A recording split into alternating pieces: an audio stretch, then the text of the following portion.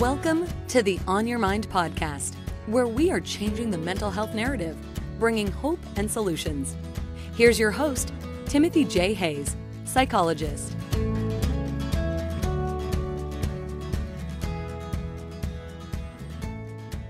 Since 2003, Jill Tremlett Large has worked with participants in the Women's Independence Scholarship Program, WISP for short.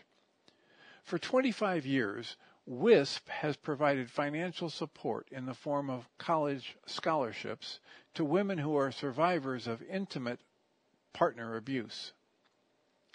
The book, Where the Light Gets In, is a collection of stories from program participants about the gift that they received from WISP and about the infinite positive ripple effect of that one action. Well, Jill, welcome. It's great to see you. Thanks. It's great to be here. I'm excited to have you tell us about your book and how that came about and all of the juicy stuff you want to share about this book, Where the Light Gets In. Thank you. Yeah. Well, it's actually a project that I was assigned for work. The assignment was think of something to do to celebrate our 25th anniversary of providing scholarships to women who are survivors of intimate partner abuse. And just a little backstory, I work for the Women's Independence Scholarship Program. And that was started by Doris Buffett in 1999. So it's a momentous occasion. It's a quarter century of helping women complete the education that they choose. So no small task, come up with an idea. But that's part of my job. I work with our graduates, and I also am in charge of our legacy because Doris Buffett passed away in 2020. So it did fall within what I am supposed to do. Unfortunately, what ended up happening, the inspiration for the book came from an email who actually is the first story in the book. Linda sent me this note out of the blue and said that she was an early recipient of our scholarship, within the first few years. So for about the last 20 or so years, she thinks about Doris every day and the gift that she received from WISP. And she does everything she can to pass that gift forward to every patient that she works with. She's in the medical field. And it just struck me that, first of all, that's an incredibly long time to have remembered this scholarship and to think of it daily, and then to pass that forward, that type of goodwill forward, and how the idea of like infinite ripples. I just got really curious. First of all, I wanted to know, well, what does she think the gift was? Because she didn't tell me in the email. She just said this gift of WISP. And so I wanted to know what she thought it was. And then I also wondered if anybody else had stories like that. So that was the idea.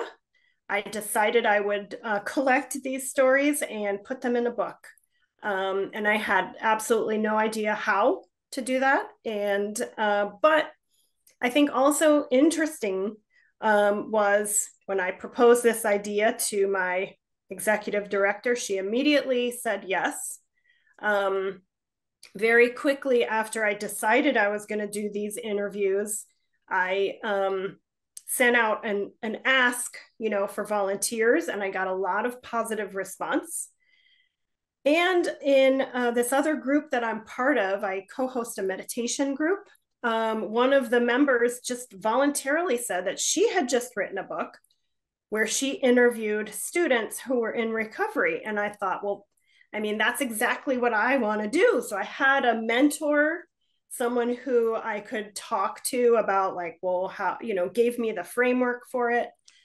She put me in touch with an editor. And I say all of these things just to say that this whole project was a series of green lights. There was never a time where I got a no, really. And every time I got to a point where like I didn't exactly know where to go next or what to do next, something would come across my email, or a person would say something, or just the way kept becoming clear. So the challenge for me was to keep saying yes too. This was not only a project for my job, and it was a beautiful collaboration with the storytellers who are featured here. It was also really a personal journey of like looking at some of my fears about being visible myself. I was really uncomfortable with my name being on this book. I don't like having my name right on the cover. Because I think I just felt very visible. I felt, and they're not even my stories too. But it was like almost too much exposure in a way. Like I prefer to kind of be in the background. I don't like being the center. I like getting like sweaty right now talking about it. But I had to keep going back to, if this was not supposed to be, it would have been halted in some place. So I'm going to continue with the energy and the momentum, because this message is very important to me too. I want this message to be out in the world. And if I am the person who's going to be the voice of the message, well, who am I to keep my mouth shut? Who am I to let my, fears or my desire to stay small keep me quiet? That's not okay. so what makes this such a powerful topic for you? Oh, well, I think that that's a good question. I think there's several things. I think I'll start with the author bio, and in it I have one line where I say that I experienced my own painful time when I became a mother and a widow in a space of 10 days. And I think that gives me a unique way to connect with other people who have seen really difficult times and have used that pain to fuel their purpose. And that to me is just an incredibly important message to give across, because I thought that I was broken when everything fell apart and I had so much difficulty and had to walk through pain for days and years, and I thought there was something wrong with me. But now that I've come through that, and it's always with you, but I've come through a lot of the really intense times, and I realized it actually made me better. And I think each of the stories in this book also are that same way. Each storyteller had her own particular set of circumstances and has come through on the other side with a gift, and they're sharing it now. And that's, that goes back to, in the introduction, I talk a little bit about kintsugi, that Japanese art of repairing something broken with the gold. And I woke up one morning thinking about human kintsugi, and I knew that had to go in the book because, I felt broken, but I do think that I fixed those broken pieces with gold. And because I was broken, it's now more beautiful. It's elevated. And I think that's why I'm passionate about this. That's why it's so important to me. And I also really, truly believe that it's not such a sweeping, grandiose gesture that's necessary to change the world. I think that each individual person has the power to change the world simply by using their unique gifts. And I also think that this book is a great example of that. Doris Buffett herself started this scholarship, and all of her philanthropy was driven by places in her life that were painful. And she identified with people who needed a hand up, and she wanted to it's not charity. She just understood that not everybody had equal chances in life, and she wanted to level the playing field. And again, each storyteller in the book, very similar. So that's why I think, well, I know that I kind of had to get out of my own way. You know, I have to face these fears, these voices that tell me, oh, be quiet, don't talk. Like they're still there. But this is more important. Well, and I love the way the individual stories, for anybody who's got the eyes to see, are these stories of strength and accomplishment. And so, you know, I don't know what kind of a screening mechanism you have, but it seems like Adam Grant wrote a book, Give and Take is the title of his book, and he talks about how um, there are people who are takers and people who are givers and people who are matchers. And his theory was, you know, I bet that the lower 25% of the socioeconomic scale, all the down here in poverty, is overloaded with people who are givers and they've just given away all their money and that's why they're poor. So he did some research to figure out, you know, how to create the assessment device. Are you a giver, a taker, or a matcher? And administered it to people at both ends of the spectrum and all through the middle. And he was right. There are more givers in the lower 25 percentile of socioeconomic status in our country. But there are also more givers in the upper 25%. So how does that happen? And what are the differences between the people at the high end versus the low end when they're both givers? And what he discovered in his research, because he got hungry about that question, let's sort this out. What he found is by interviewing people that there are some significant differences, and people in the higher quadrant of socioeconomic level who identify as givers, they do certain things like they make sure that they and their family have plenty first, and then they give from their surplus. They balance their energies. They don't just go all in one thing. And they have a tendency to screen to make sure that they're not giving too much to people who are takers or just matchers. They give more to other givers. So this ripple effect you mentioned before is amplified. And it strikes me that either you've been really lucky or you've got some good screening in these stories, because these are people who are using what they've been given and using it as a blessing for themselves and others. Yeah. Well, I mean, it's probably I feel like there is a fair amount of luck or good fortune or something that we sort of happens in everything that we tend to do. And when I say we, I mean the Women's Independent Scholarship Program. I mean, we do screen. And for this book in particular, I did send out email to all of our graduates. And it is interesting to me that the people who stepped forward to share their stories did have that commonality, that they all took their pain and turned it into their purpose, really, or they're using it as fuel for doing something good in the world. And I would suspect that there's probably a lot more who maybe didn't get the email or are doing that. I'm willing to bet. I feel like, did I lose you? No. Or do you still have? Okay. We're here. Yeah,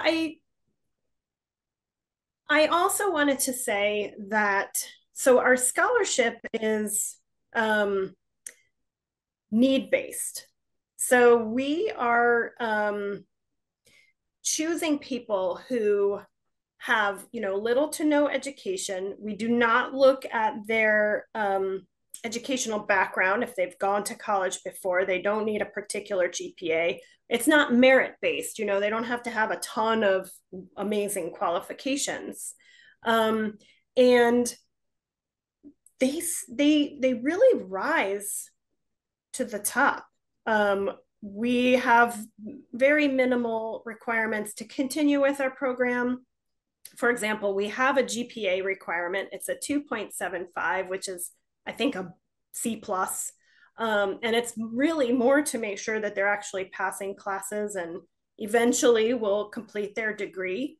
But we have so many people who just are high achievers. And I think some of it can be attributed to the fact that um, someone who didn't know them believed in them enough to invest in their education. And, I can guess at that, but also, I mean, it's been said Right. People time and say it. time again. Yeah. Yeah, that there is so much about our interactions in community and the expectations we hold for ourselves. And it's just such a powerful set of dynamics that is often not even recognized, but it's still active. Very much so. And again, this was also something we sort of did accidentally, is building that community way back before we understood how important community is just for people in general. All of this research and about ACEs and trauma and how we're wired for connection, like that now validates what we've been doing all along. But we do very intentionally create a community of caring. I said to someone recently, Doris Buffett's legacy, I think it can be summed up in two words, which are caring deeply. And she really cared very much about every single one of our scholarship recipients. And that comes through in everything that we do, even now. I will say, one of our requirements when someone gets a scholarship is they have to send a thank you note. There's a section in the book called "Thank You," and it explains why. But Doris would read them, and she would comment on them, and she would sometimes call us up and ask us questions about that particular person. So she was heavily personally invested in each person's success.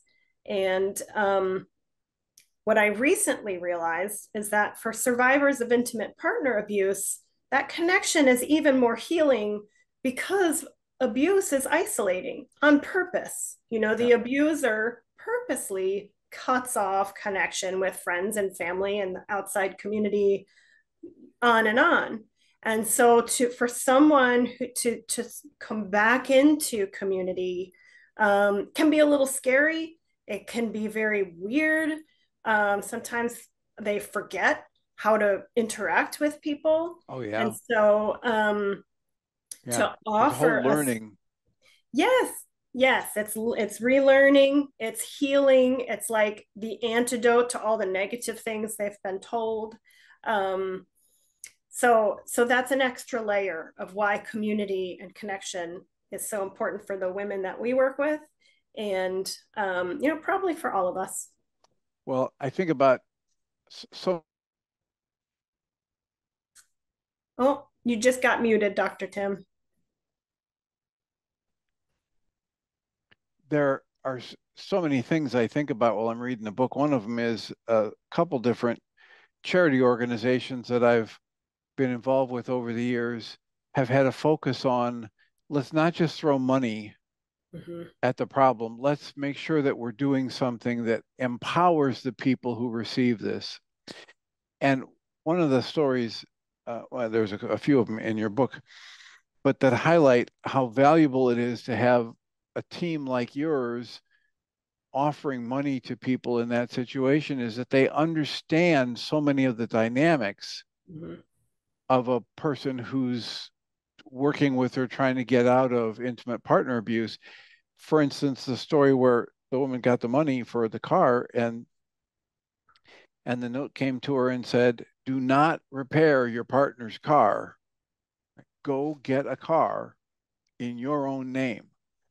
And the volume that speaks about the understanding of the levels of control and the need for autonomy and the different kind of strings that can get pulled by an abuser in those situations, that it enlightens the people. It's you're sharing at such an important level because you understand the dynamics, and you're offering people not just some money, but some guidance for how to get out of their situation into something better. Mm-hmm. Yeah, that was a powerful story And that's Kristen's story. And at the time, she still had that car. I mean, it was years later, but she really just felt like they get it. Right. Somebody sees me. Yes, exactly. And I think that's another important point to these stories is being seen. There's a couple of women who mentioned that they were so happy to have the opportunity to tell their story in their own way, um, rather than someone else taking their story, like in the court system. One of them in particular, got cast as a, forever student, just going to school so she didn't have to get a job. And, these negative um, judgments. But she got to tell her story the way it was true for her. And, I think being seen in the way you want to be seen is really important rather than having these labels just placed upon you. And then, I mean, even talking about it, I kind of feel like the heaviness of these labels and just having to carry the shame that comes along with them, and to be able to throw that off and no, I'm not taking what you call me. That's not what I am. How many, if you have the number at hand, how many people in the 25 years have received scholarships? Um, that's a very good question. Uh, it's high up in the thousands. I don't want to say a number that's wrong and That's be fine. hyperbole, but it was a surprisingly high number, and that's an interesting question too, because we could talk about individual people that we've helped or a number of scholarships, because each person might get quite a few scholarships if she starts with us to do an associate's degree and then completes her bachelor's. So that could be 6 years worth of scholarships too. So number of scholarships high in the thousands. I could say probably we might have gone over 3,000 individuals now that have completed their degrees or gotten scholarships from us. Is it geographically centered in one area of the country or another? It's national. And how do people find out about this program? I think there's several ways. The internet helped us a lot. Of course, when I started back in 2003, the internet was not a big thing. I think early, like in the very beginning, Doris and the people that were working on this scholarship initially marketed through state coalitions for domestic violence. So it was really reliant on mailing, direct mail, and word of mouth. Now, people who are going to school and searching scholarship databases can find us. They might search scholarships for women. I'm not even sure. I do think maybe some people search scholarships for domestic violence survivors, and I don't think there's a whole lot out there other than us. Two of the storytellers, one of them found us in a book. There used to be these giant books of scholarships that Yeah, would be resources, updated yeah. as soon as they got printed. She found us in there. And then another did find us on the internet on a scholarship database. We are a little unique, actually a lot unique, because in addition to, it's kind of a partnership with us, we require that each scholarship applicant has a community partner that they work with. We call them sponsors, and we prefer that it's an advocate or someone who works at a nonprofit organization, particularly that has some expertise or knowledge of intimate partner abuse. And so those organizations, that network of organizations, maybe 200 or 300 around the country, also will connect clients. If someone comes in and this person says they might want to go to school, they know that eventually they could refer to WISP. One of the other things that appealed to me, and I can see how it is a positive effect in a lot of these stories is that there aren't a lot of restrictions on what you can use the money for. You use it to move yourself forward, and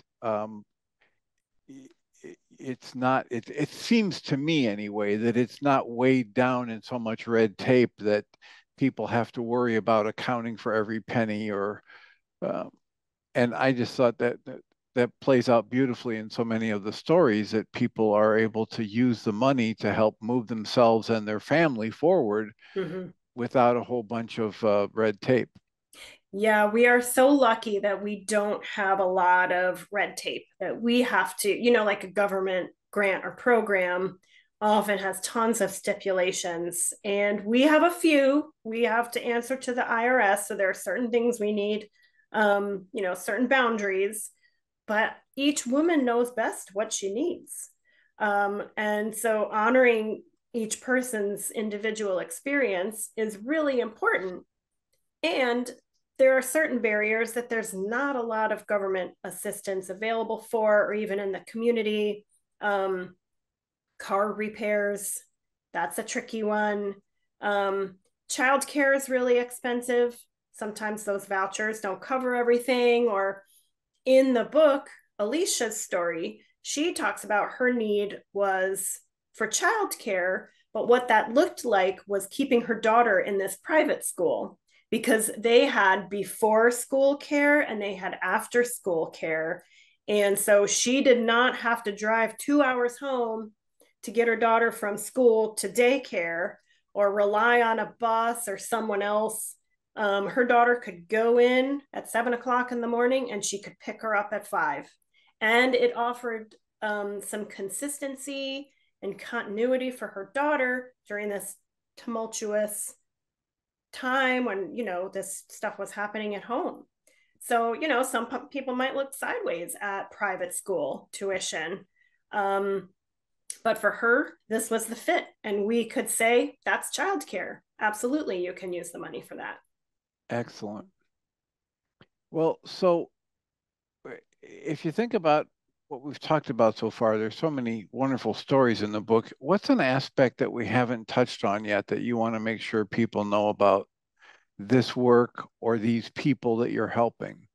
Well, I think, if we're talking about intimate partner abuse, there's a couple of things I would say. And first is that I think a lot of times when people think about it, they only think of the physical aspect of intimate partner abuse. And that's one type.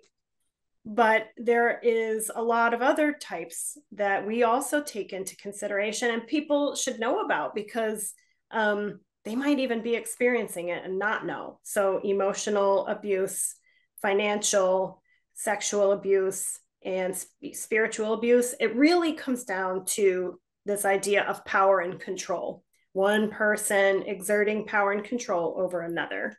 And I think it's an education to read the book because each person, like I think the stories cover the whole spectrum of that. And then the other one would be that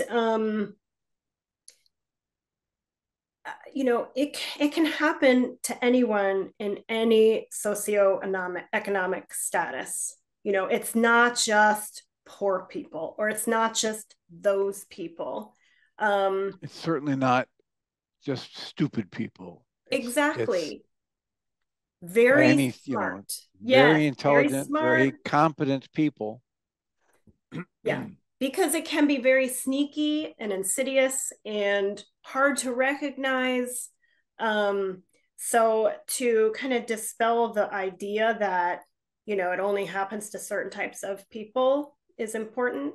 And then I guess I would also mention in my work, we talk about men as the perpetrator most of the time and women as the victim. But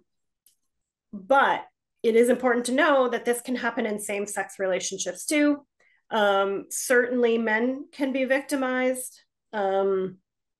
The reason we focus only on women for this scholarship and for the purpose of helping her get an education that would lead to employment is that women have less economic opportunity than men currently. And so that's where our focus lies. But that's not to say that that's the only type of abuse that ever happens. We certainly recognize that the whole spectrum, and that there are services for people who fall outside of our scholarship parameters. So if someone has this going on, if they feel like they're in an abusive relationship, that, the National Domestic Violence Hotline is for anyone. Well, yeah, it's a really good point. As you're saying that, I remember one of the last people I worked with, it was a few years ago now, but he came in and was, he wanted me to help change him so that he would stop doing the things that, quote, made his wife beat him, close quotes. And all I had to offer him was the observation that no one's making her beat you, and that I can't do what you're asking me to do because you're not causing her to perpetrate this violence on you. And unless you come to that realization, then you can't hold her accountable and or make the changes you need to make to get out of it. But it does definitely happen in all directions. It's far more common for men to be physically, verbally, and emotionally abusive to women. And it is not just one way. It also happens the other way.